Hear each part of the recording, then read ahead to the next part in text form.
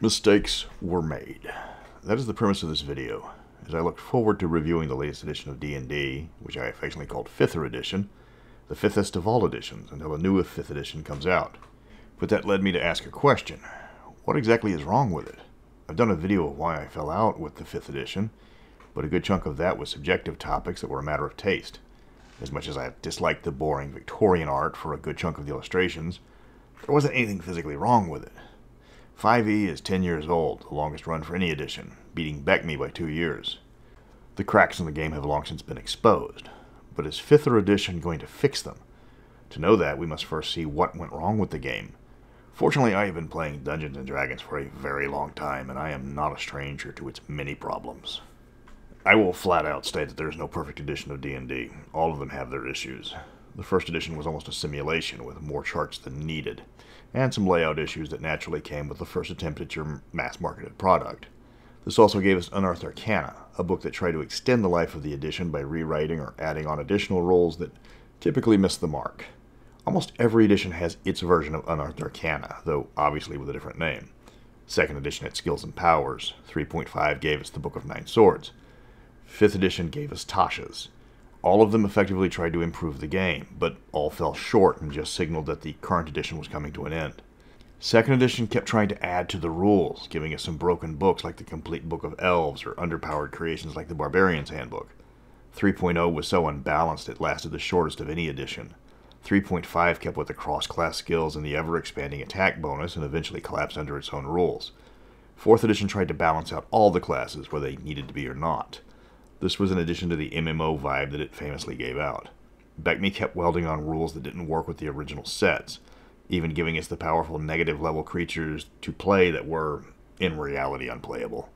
It didn't help 2nd edition and Me that TSR's Death Spiral gave us some broken and incomplete books. I should know, I watched both of those editions die in real time.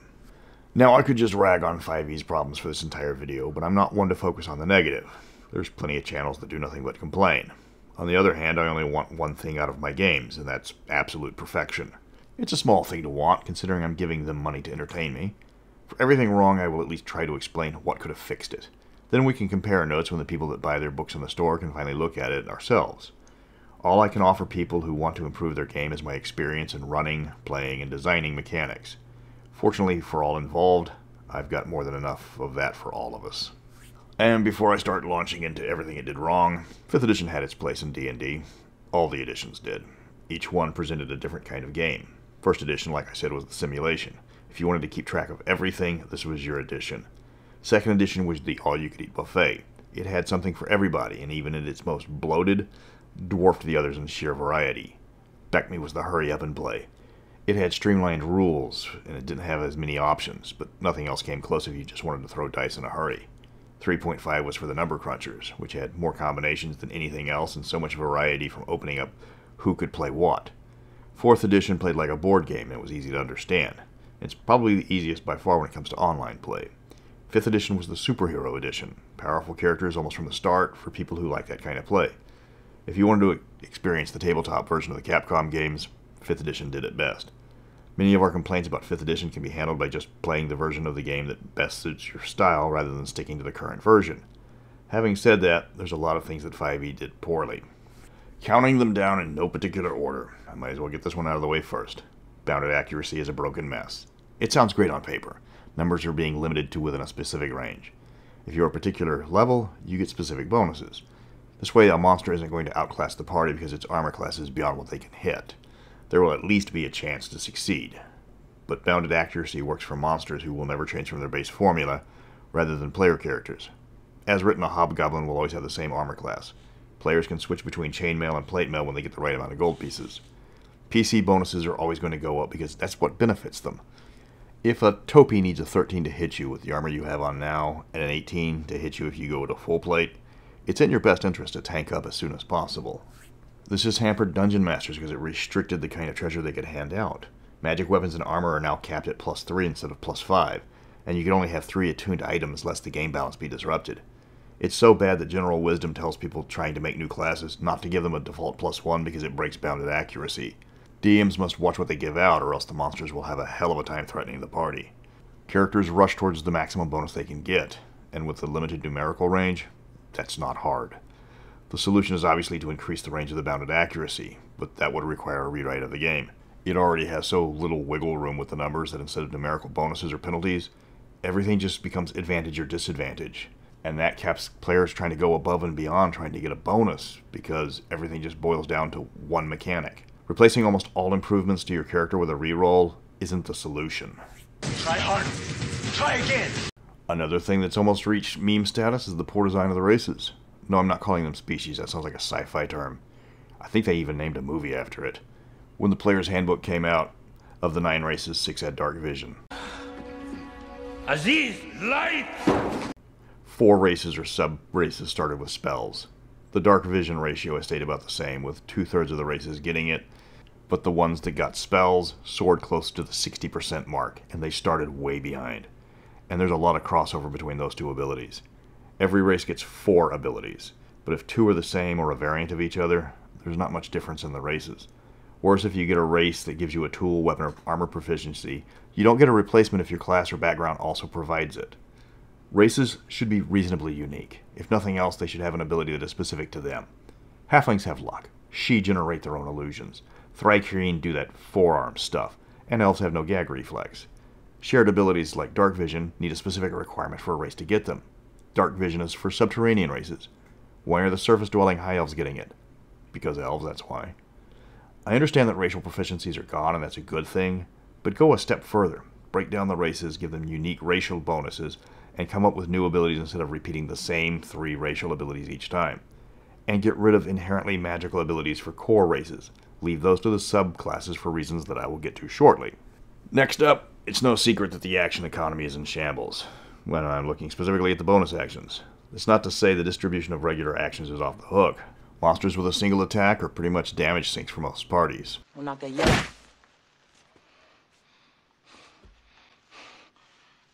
Which one of y'all kicked me? Ogres, I'm looking at you. A typical party has 6 actions, so even if a monster does a lot of damage, chances are it gets 1 swing. You would have to match monster for player character. Some of those monsters are supposed to challenge low-level parties by themselves. But then we get to the bonus action, at least the classes that get to use a bonus action. Mechanically, it's like the half actions of old, only with more restrictions. Some classes, like wizards or monks, get several uses of bonus actions. Other, like the fighter, only get additional bonus actions if they take specific subclasses. Fighters can use it for second wind and to make an offhand attack. You don't get a bonus action if you aren't a battle master, at full health, or not fighting with 2 weapons. Clerics and paladins don't even get built-in bonus actions with their core classes that aren't spells. They have to take specific subclasses, or they don't even get the option to use one.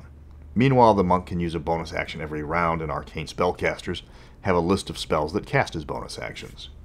5th edition is at least in part addressing this, as you can drink potions now as a bonus action.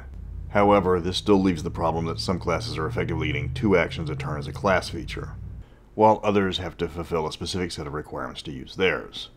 This might be fine for the famously underpowered monk, but wizards don't have that problem.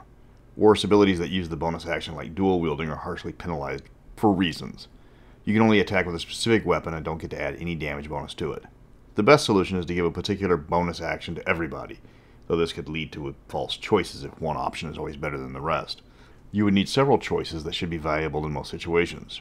If a bonus action gives you a +1 to something, you need to include 2 other options that would also be equally useful. Furthermore, move some bonus actions to be included into regular actions at a certain level. Doing this has become so ingrained into your training that it's now innate. For example, if you have dual wielding, at a certain level, now when you make an attack, you make 1 with your offhand weapon, 1 with your main weapon, and then you can use a bonus action for a second offhand attack. Next we get to the problem of gaining new proficiencies, as 5th edition is by far the stingiest of all in that regard. I'm talking about learning new weapons, saving throws, and skills. You can learn a new tool with simple study in your downtime. But what happens if you want to take a college course in first aid to gain the medicine skill? It's not possible. You get nothing! In every other edition before it, you selected a skill when you gain skill points. In 5th edition, you either have the skill or you don't. You're not learning any new ones except under very specific circumstances with either feats or certain class abilities. There's only 18 skills, so I'm guessing they didn't want people to try and collect them all. But that creates a problem, as this also applies to saving throws. When you make your character, you get 2 saving throws that you're good at. One of them is the useful saves in Dexterity, Wisdom, or Constitution. and the other one is one of the not-so-good ones. More on that later. But the issue is, you can't get another unless you are on a very narrow list of classes, or you buy one specific feat. And without a saving throw proficiency, you never get any better at them. That is unique with this edition, as in every other one, all of your saving throws got better as you leveled, even the ones that you weren't very good at. And some of them got better every single time you leveled. 5th edition only improves the 2 you started with, the rest remains stagnant. Since you only add your proficiency bonus to saving throws you have, the 4 you don't have never get any better from level 1 unless you raise that stat later. But the challenge rating of the monsters will keep going up, and so will the difficulty class of their abilities. If you're a fighter with a wisdom of 12, you get a +1 to your save for the next 19 levels. Passing an early DC 12 saving throw is a 50-50 shot. But as you hit higher levels, and the monsters get harder, now you're trying to hit a 17+ saving throw, meaning your chance of success drops significantly. You typically need outside help in the form of spells, or else you're going to be failing a lot of saving throws. If you want to fix this issue, you need a way for characters to gain new skills or saving throws as they level. Include the option to gain proficiencies and saves as part of an ability score increase. Basically, you're taking the resilient feat and allowing them to take it multiple times. The problem with letting them automatically pick new saving throws as they level up is not all saving throws are created equal. That leads to, when it comes to the most important ability score, you have dexterity and a rather steep drop-off. And I'm not talking about the abilities you need for your class to work. Dexterity increases one of the most used saving throws. It affects your armor class, your initiative, your ranged weapon hit and damage, finesse weapons, and 2 of the most valuable skills in stealth and acrobatics. Unless you're going with two-handed weapons for your fighting style, dexterity is much better because the rapier is superior to the longsword because of finesse. Nimble little minx, isn't she? Intelligence is considered a joke because it's useless to most classes unless you're a wizard or just want lore skills. It provides no mechanical benefits for non-wizards. Intelligence saving throws were so rare that wizards added more creatures that caused those saves. In the initial 3 core books, there were less than 9 intelligence saving throws. It's the least used ability score by far. Just to rag on your intelligence more, of the spellcasting classes, 4 of them use charisma, 3 of them use wisdom, plus the monk, and the poor choice design has literally made the game dumber, as there are no mechanical penalties for a low intelligence, unless you're facing a horde of mind flayers. Tasha's did add 3 psychic classes, but only the fighter psychic class actually uses intelligence. The rogue psyker and the sorcerer psyker do not use intelligence once. That means mechanically, taking into account the eldritch knight, the arcane archer, and the psi warrior, the fighter has the most use for the intelligence ability other than the wizard. The fighter! Want to know why we don't have Dark Sun? Because 5th edition psychic rules essentially blow chunks. So what's the fix? For starters, we really don't need 6 saving throws. Not saving throws for each individual ability score. If you want to go back to saving versus poison, death ray, wands, staves, or rods, that is another thing. 3rd edition got saving throws effectively correct. You had a mental, physical, and evasive save. That's all you needed. There's not much difference between wisdom, charisma, or intelligence saves. The only odd one out is strength saves, because those see some use that other ability scores can't duplicate. But you could cheat it as a pseudo saving throw by turning it into a skill check. They need to nerf dexterity by a good margin. Are you sure? They can start by reducing the rapier to a d6 damage, so it's not on par with the longsword. Steal from Greek myth and return missile damage to your strength score. Odysseus, you know what I'm talking about here. Look at that good boy.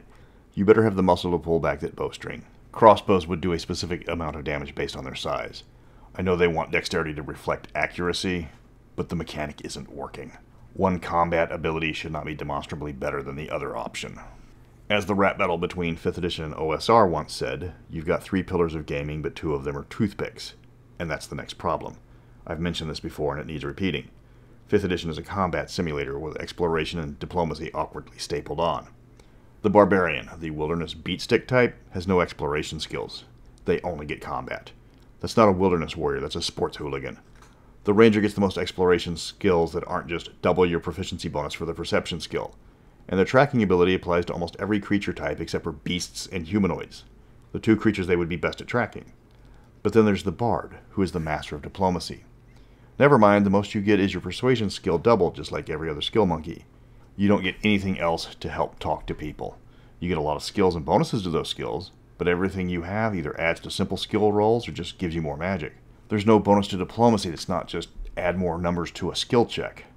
What do you think anybody else is getting if the bard gets nothing out of adding more numbers to a skill check to negotiate with the king? Anybody else want to negotiate? One major issue the game has is most of the diplomacy or exploration is pure pass or fail. You ask the Burgomeister for help, he either gives you what you want or he doesn't. There's no sliding scale.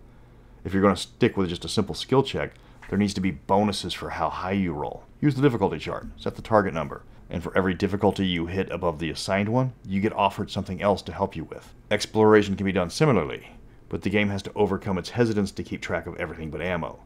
It gives you too many things for free to help you avoid being inconvenienced, and exploration is a big recipient of that. And you need to give classes non-combat abilities that aren't just +1 to a skill roll. Give the ranger the ability to skip spending resources every other day. People say that keeping track of stuff is a pain, but here's a tip from the old days. Nothing will remind the players they have to spend a resource more than the guy that gets to ignore that rule. But what about the third pillar of game design, ignoring the fourth and fifth pillars of character development and world building because those require actual work on the part of the DM and WOTC couldn't be bothered with that? I'm talking about combat. I'm not going to talk about the disaster that is challenge rating because everybody knows that that system needs to be scrapped and rewritten. This version was supposed to be the most streamlined and most straightforward of all the combat systems. Yes, it was the easiest, I won't deny that. But it's so streamlined it's almost bare bones. Nice. Nice. Not thrilling, but nice. They took out too much. They gave rules for things that don't matter, and there's no variation in weapons, and damage types are pointless. Of the hundreds of monsters in this edition's monster manual, only 8 care about non-magical bludgeoning, piercing, and slashing damage. Most of them, it's either magic weapons or nothing. A longsword is a battle axe, is a warhammer, is a morning star, is a war pick. They're all just 1d8 one-handed weapons. Unless you face a specific threat, this has 0 effect on gameplay. More on that later. The worst part is they got weapons right in 3rd edition, with some weapons getting a bonus to critical damage, and others increasing critical chances, among other options. It wasn't many more rules, but they made all the weapons stand out from each other. And nothing helps you with the hit point bloat, where you're facing monsters that should die much sooner than their stats indicate. Hitting a mook 3 times to kill him isn't enhancing the combat, it's making things last longer.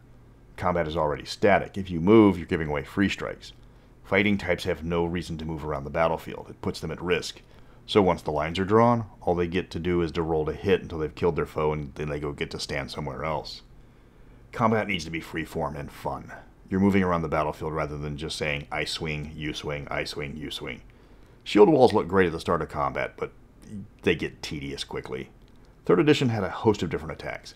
4th edition made it a point where there just wasn't a normal attack in combat. Even 2nd edition and BECMI gave you your options for your combat tactics at a higher level. 5th edition, this only applies with specific subclasses. If you're a battlemaster, you've got a host of possibilities with which to stab people. Champions, not so much.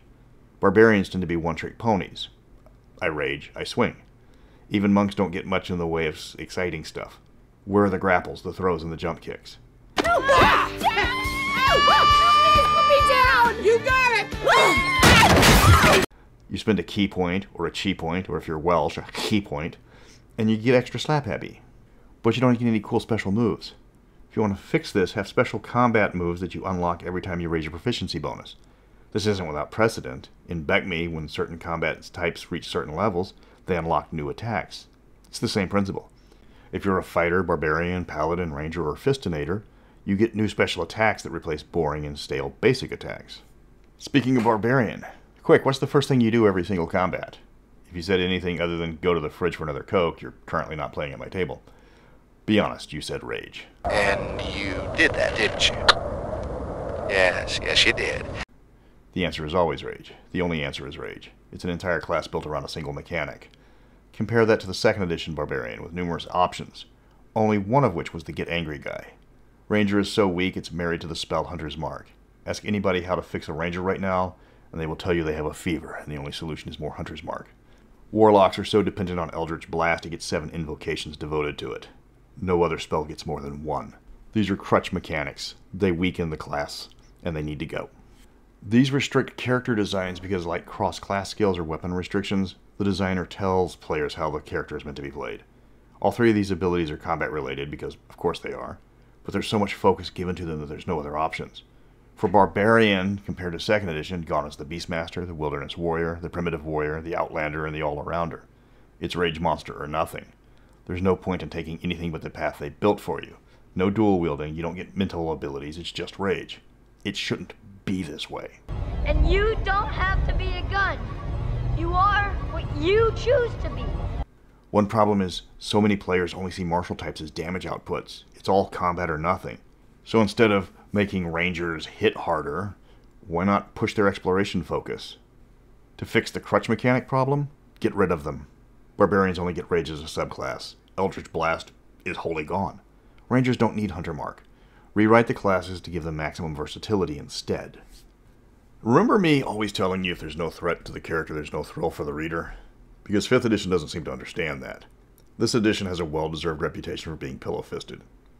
You heal entirely on a long rest. Save or die spells are gone. Now we get save or suck, and they rarely last more than a round. Finger of Death is straight-up damage now. Death spell is an ancient memory. If you drop to 0 hit points, you have 3 chances to get back up, or have somebody spend an action to make sure you don't die. This even applies trying to prevent players from taking actions. Quick, how do you stop a wizard from casting a spell as a fighter? It's a good question. If you said grapple, the answer would be wrong. A restrained wizard, rules as written, can still cast spells. Only incapacitated creatures can't take actions, something that putting them in a Boston Crab doesn't do. Taking away the character's abilities to do things is difficult in 5th edition. They don't want the players to feel powerless, but that hurts the DM's ability to challenge them. Few things can actually inconvenience players. Even things like magic items don't run out of charges, they just refresh. For a game obsessed with action economy, it doesn't handle the expenditure of resources well. Gone are spells that knock players out of the fight for multiple turns. Going down to 0 hit points gives you no penalty if you're healed to a single point of damage. You shot me! Okay, moving on. You shot me right in the arm! Many dungeon masters have to homebrew threats to the party or throw higher than normal level monsters at them to even threaten them. And even then, most of the damage is just really big boo-boos. There's no permanent curses, you just find the remove curse spell and it's all better now. They have multiple spells to overcome death, and if something really bad happens to them, people have actually created combat wheelchairs with more special features than the Mach 5 and work better than actual legs. At least until Bargle cast Purloin Prosthesis, and now he has the super powerful combat wheelchair and he's pushing all those cool buttons. You want to fix this issue? Bring back consequences. Let failure be an option. Threaten your players, and they will be thrilled. People complain there's not much to do in high-level play. They aren't wrong, and this is for several reasons. First, most high-level adventures in 5e have been nothing more than simple dungeon crawls. You get most of your coolest abilities at much lower levels, and then the focus is just more combat than mind-blowing epic-level quests. At the highest levels, your characters should be demigods in their own right, ready to solo entire dungeons and lead armies to conquest. When you're 20th level, the only thing that can threaten you now are the most powerful extraplanar creatures, and creatures on par with deities. Now you can spend all of the gold you've been hoarding, load up on all your legendary magic items, and carve a bloody path through the countless layers of the abyss. Or at least 666 of them. Yes. And no. In reality, high-level campaigns provide little for the characters because of the poor design choices mean most of your levels are either dead levels, or you get additional use of an ability you got a long time ago. This game seems to be almost afraid of giving high-level characters high-level abilities. Pop quiz. How many more spells does a 20th level wizard cast compared to a 10th level wizard? If you said 8, you would be correct. In 10 levels, you gain the ability to cast 8 additional spells. That's it. Fighters get Indomitable at level 9. That's the last unique class ability they get. Everything else is just additional uses of things you got in the previous 8 levels. It doesn't help that this game offers nothing for you to spend money on. There are no rules for mass combat. So if you want to colonize the Orklands and bring civilization to the Piggy Boys, there are no rules for it. It's the same with running a domain. You're still dungeon crawlers. All the baddies are just much higher level now. There's nothing to do at high level, so players get bored. Don't think they haven't noticed. And that's because you get everything at an early level. This has caused one of the game's most significant problems with several classes that are only there for multi-class combos. Everything you want from a particular class, especially the Warlock, comes in 4 levels of play. This isn't a new problem. The 3.0 Ranger was notorious for this, but 5th edition takes the cake. A single level dip often gets you enough benefits to remove any flaws from another class. Does your Warlock need heavy armor? One level of Forge Cleric gives you heavy armor immediately. A level of Fighter gives you every weapon. One level of Wizard gets you a bunch of cantrips that tend to break the game due to multiclassing. If you want to play in a high-level game where the players will outclass the basic monsters, have fun. Some people want to play over-the-top combat gods. If they didn't, the game Exalted wouldn't exist. But for the people wanting a more grounded classic fantasy game, this can cause a lot of strife in the party. There's a reason for that. When one person massively outclasses everyone else, the other players do not want to play with them. Feeling a little inadequate? They are there to kill monsters and take the treasure, but if one character can solo most encounters, the other characters become superfluous. When your straight-up champion fighter is watching the Warlock Paladin build solo boss monsters in a single round, it has a bad habit of reducing people's interest in playing.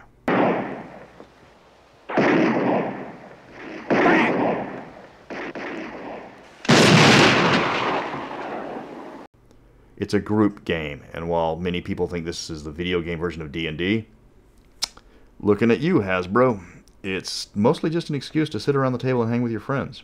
How do you fix this? Spread the abilities throughout the classes better. This also improves high-level play as well. Banning multiclassing is a controversial but much-needed option. Usually there was a massive penalty for multiclassing. In 2nd edition, you temporarily lost access to your original class. 3rd edition hit you with an XP penalty if you strayed too far from your class selection. 4th edition restricted multiclassing probably more than anybody else, and it really wanted you to stay in your lane. 5th edition removed almost all restrictions to it, and it has suffered because of it. Lastly, there's just too much magic in 5th edition. Everybody gets spells now, even martial classes. In fact, Tasha's gave every subclass it introduced for fighter, rogue, and barbarian spells.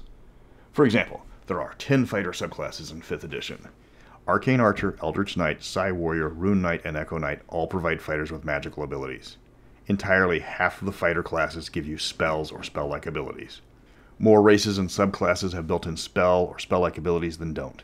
If you are a martial type that doesn't get spells, all your cool fighting abilities are wasted unless you have a magical weapon, because a fair chunk of monsters take little or no damage unless you've got a +1 next to your little Lighthammer's name. Or the Warlock just Eldritch blasts it to death because they have a built-in magic weapon. This leads to a magical scavenger hunt for everyone who doesn't have spells, because they forgot to include rules for buying a Bec de Corbin +1. Yes, there is a martial caster divide. There always has been. But the answer to a fighter's sword not being as powerful as a wizard spell is not to give the fighter spells. Again, this used to be addressed in previous editions by putting restrictions on the wizard to balance it out, like more XP to level up, opportunity attacks for casting point-blank spells, D4 hit points, and being unable to cast spells and armor even if they did have proficiency with them. But those are all gone because 5th edition doesn't like to tell players no. Well, I think the thing is that your ability to summon a horde of celestial super beings at will is making my BMX skills look a bit redundant. This is one of the flaws that broke 3.5, and the 5th edition managed to one-up Monty Cook's version of Wizards. If you want to play in a low magic setting, it's all but impossible. I rewrote all the races so that the base race has 0 magic spells or abilities, but can gain them with sub-races. Fantasy races should be like buffalo wings. The basic race is flavorless. If you want the spicy stuff, you add that in later with the extras. Let's make a Faerun High Elf and a Orth High Elf the same elf, but with regionally specific abilities. Restrict magic using martial types to particular races, and ditto with feats that give you spells. Eldritch Knight is now an ancient elven secret. Most people don't know they even exist. It adds a level of mystery to the class and it improves your setting. Okay, I've rambled enough. Those are the flaws I see at the end of 5e. I have little faith in any of them getting fixed, but I had to be honest with myself and set down my standard for reviewing 5th edition. 5th edition had promise. It had merit. It did nothing with either. For that reason, I'm fixing errors and rules problems with the Mystara Player's Guide, just not updating it or the Dungeon Master's Guide for the new edition. Unless they meet the demands I laid out in this video. And if you want me to look at the new 5th edition, just drop off the revised copy in the usual spot. Harris County Courthouse, 301 Fannin, behind the toilet on the 3rd stall of the 1st floor men's bathroom.